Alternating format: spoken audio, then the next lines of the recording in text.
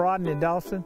We're in Pulaski County, Hawkinsville, Georgia, and our operation is Dawson Brothers Farm. I've been farming all my life. I'm a dad and granddad farmed. I've been just make 52 crops for myself.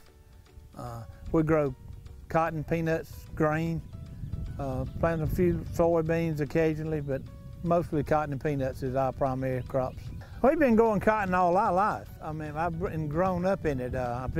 As a little kid, I saw my dad, we picked cotton by hand.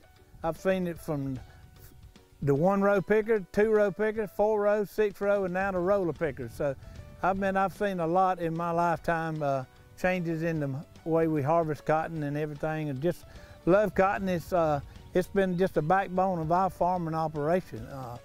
It and peanuts together is our two primary crops, and we rely totally on our cotton and peanuts crops. Any rural community, we are heavily farming related. We depend on agriculture, and it is our #1 industry. Well, the particular farm is just up from us right here, a quarter of a mile. That's farm. One of the first farms my dad bought. It's 1,000 acres there. We got part of that one, and some of the older men told around in the community that he'd never pay for that land, and just hard work. Good Lord willing, it made a big difference. We are finishing up with our burn down on our cotton. We're stripping now. I don't like to strip too far ahead. We'd like to plant a cover crop, burn it down.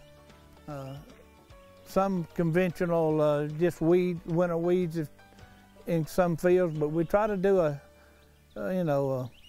cover crop to just stabilize the land, to keep it from eroding, just to be better stewards of the land. You take care of the land take care of you, God willing. The cotton we plant today, it's sustainable. Our cotton, we do not use many herbicides today, insecticides today. It's genetically modified, so we don't have to put out a lot of these herbicides today and insecticides and it's real safe for the public.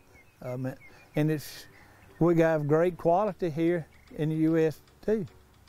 I've been serving on the Peanut Commission for a little over 20 years, and now I see the importance of the value that board and staff does to help farmers have a sustainable agriculture, with their politicians' involvement to have a safety net, and also I commend the time it takes. I commend the Cotton Commission staff and the board for the time it takes away from their farming operation to make it sustainable for farmers to stay in business.